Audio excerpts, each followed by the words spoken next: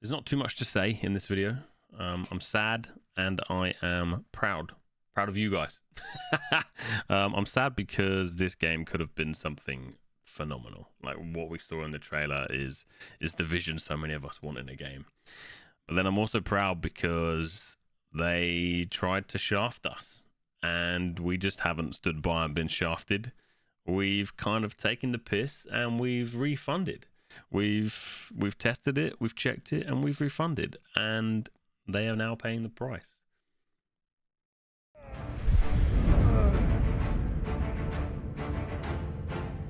What the fuck? Oh! Oh fuck! All servers are full. Well, shit. No! I can't talk to him! Early access. Oh, he's running towards someone else. Oh, it's got me a player. Yo, man, help me. Help me, brother. Let's be friends. You fucking dick.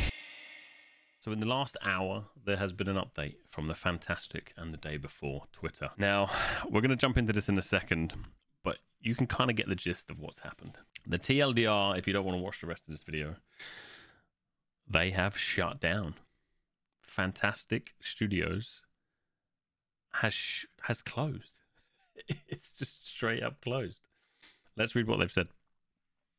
Today, we announced the closure of Fantastic Studio. Unfortunately, the Day Before has failed financially, and we lack the funds to continue. All income received is being used to pay off debts to our partners. Now, this is where I encourage all of you guys that have bought this game to push for a refund, because the game isn't what they delivered to us. I encourage you all to get a refund. Do not leave them with any funds left.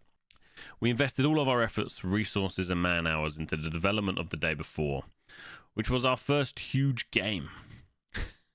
We really wanted to release new patches to reveal the full potential of the game, but unfortunately, we don't have the funding to continue the work.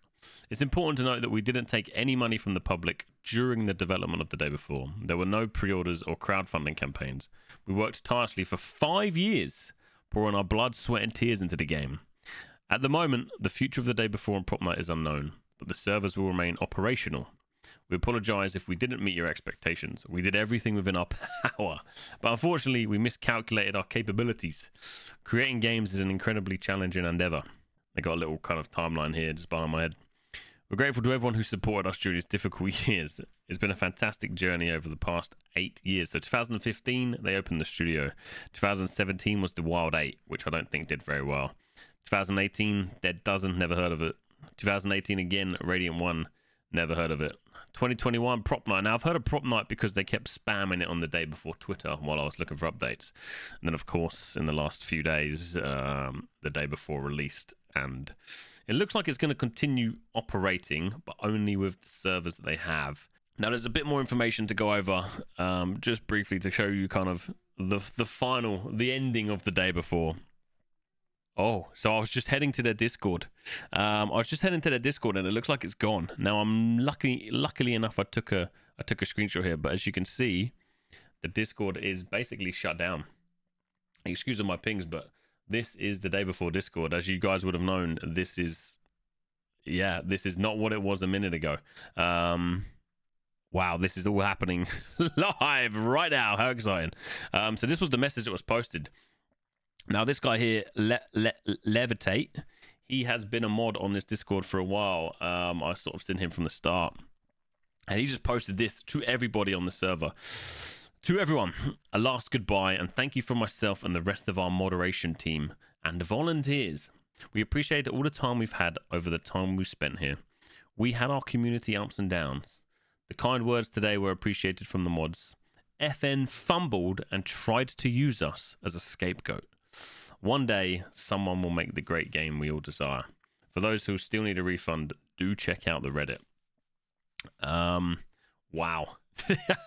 It's all happening as we speak. It's yeah, it's such a shame to see, but you know, I do love to see, you know, someone who what this company, they've never really been honest with us from the start. You know, following their journey has been, it's been absolutely crazy. It's definitely a shame to see it fail, but I'm glad to see that they've you know, had a bit of a wake up call that they can't just come in, make a fucking asset flip and then fuck over the community, like the gaming community. It's good, boys. It's good. We stuck together and everyone's refunded. We checked it out. Of course, we give it an evening. We gave them the benefit of the doubt. We bought it. We tried it, and they just didn't deliver. Now the final thing to show, which landed in my inventory as well, in my DM, sorry, was this. Now this kind of put the nail in the coffin, really.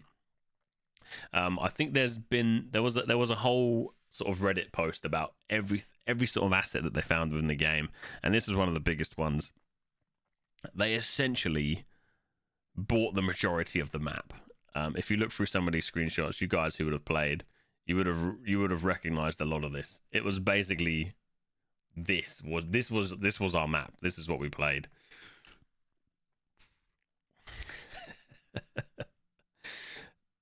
Yeah, there was a Reddit post that kind of highlighted basically all of this. This is what we saw. This is what we got. And this is why it's failed. This is why it's failed. They kind of tried to fuck us over and screw us over, but yeah, that's it. I just wanted to highlight this the day before is over. The day before Saga has finished, the Fantastic Studio has shut down.